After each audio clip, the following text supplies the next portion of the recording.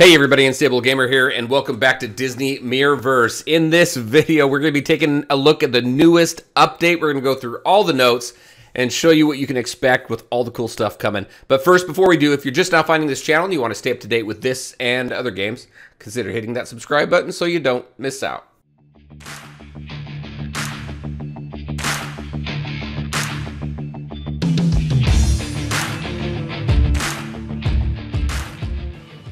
All right, and welcome back. So this is kind of odd, okay? Kind of different what we're doing. So we're going to go through the patch notes for this newest update. The newest update is live in the game. Unfortunately, I can't show you. My phone was stolen, and I do have a replacement for it, but I'm going back and forth on getting my Apple ID and everything updated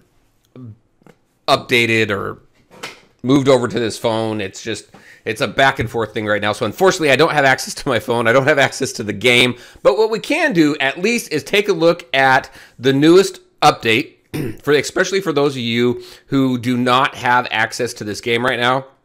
Let me show you what we have going on in-game. And there's some pretty cool stuff going on right now. So just first, beta update. Again, remember this game is in soft launch in some countries. It is not globally launched yet. We don't know when the global launch is. I'm guessing later this year. I mean, the game is coming along quite well, and I'm curious with everything that's been launched and everything that we're able to do in the game right now, if this is all going to be available on global launch, or if some of these, like maybe is Dangerous Dungeons going to be something that is added, a few months after global launch or whatever, or is everything we're doing now going to be available day one? Don't know that yet, but so right now we have Chapter 6 now.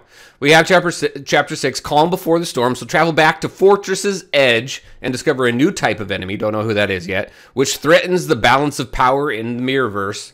And Chapter 6 story quests available in both normal and hard difficulties. Very nice there. Now, Chapter 5 hard did take a little bit of work to get through that. So Chapter 6, I'm expecting Chapter 6 normal. We should be able to flow through that pretty easy. But Chapter 6 hard, I'm expecting a little bit of a challenge there. So we'll see. Again, I haven't been able to get into the game and check that out. I know others have. Dangerous Dungeons. So if you've not seen my update on that, there was a video specifically about, actually the last video I did on this game was about Dangerous Dungeons. I'll go ahead and put a link up right over there. Essentially what it is it's a new game mode. It says a new game mode here to challenge your skill and stamina for epic rewards. Dangerous Dungeons, a time-limited rotating event. So basically what it is you're going into this dungeon, you have floors to clear, and you can move around the dungeon, you can go forward, backward, you can do whatever you want, you can clear the whole floor, you can go straight to the end as soon as you find the door and work your way up through these dungeons. Now, the rewards are going to be based on points and how much you collect, the artifacts that you get, and it is also going to be the only place where you can get resources to take your Guardians up to level 50. So it's going to be something that's very critical, especially for the later game at least. Now, early on, I don't know how integral that's going to be for early progression, but again, you do have different floors, you have different difficulty levels. It's on a rotating schedule. Don't know what that schedule looks like yet, but it looks very, very cool. I saw someone in beta posted a video on it, and it looks pretty interesting. It is nice to just kind of have a different kind of game mode. Now, the gameplay itself is the same, so nothing different there. It's really just kind of how you're navigating through these different dungeons. So right here, a nice write-up about Dangerous Dungeons. Another nice thing about it is it does have its separate energy. So climb to the highest floors of the Dangerous Dungeon, top the individual dungeon leaderboards by earning the most points for each event. All right, so that is very cool. Looking forward to that. We knew that was coming. Signature abilities I knew nothing about. Check this out. Increase your Guardian's power through new signature abilities. These new abilities are unlocked when a Guardian reaches 4 stars. Each ability has 100 levels of power that level up by using signets. Earned each time a 4-star or 5-star Guardian is earned. Higher star rating Guardians provide more signets, which can be used to add levels to the signature ability. Now, I haven't asked a whole lot of questions on this, but every time you pull a 4-star and a 5-star, you get signets. I'm assuming when you level up to a 4-star. Look at their blue stars now. I didn't notice that earlier. But so something pretty interesting there. Signets can be used to level up Guardian's signature ability. Don't know what the cost of those are just yet. Claiming a 4-star Guardian provides 1 signet, and a 5-star Guardian gives you 5 signets. I don't know why such a huge difference there. If a 5-star Guardian gives you 5 signets, why not 4 for a 4-star? I understand you don't want to overload with signets and max out the signature abilities. That's probably the reason, but anyway, so signature abilities will be automatically unlocked for players who already own their 4 or 5-star Guardians after updating to the new version of the game. So pretty cool there. Looking forward to that. I don't know what these signature abilities can do yet because I can't get in the game, but I am looking forward to it, and I think it's going to be a lot of fun. We will do an update video with in-game stuff. We'll take a look at everything in-game as soon as we can. All right, next, Guardian updates. So they made some changes here. Always balance changes and things like that. So Buzz Lightyear, I can't talk straight, but Buzz Lightyear, I'm not drinking, I swear.